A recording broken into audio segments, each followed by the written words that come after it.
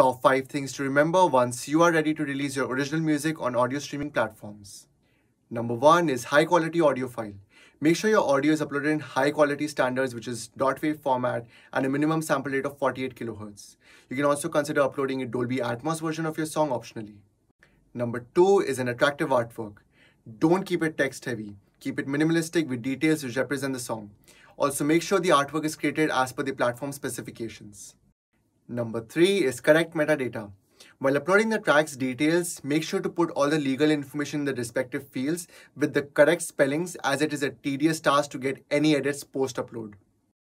Number 4 is timely upload. Make sure you upload the track at least 2 weeks before the release date. This helps the distributor to pitch your track to various editorial playlists, as this process goes through a series of checks. And number 5 is Spotify's artist profile. Make sure your profile on Spotify for artists is updated. This will help you pitch your track to Spotify editorial playlist as well as track your streaming data in real time.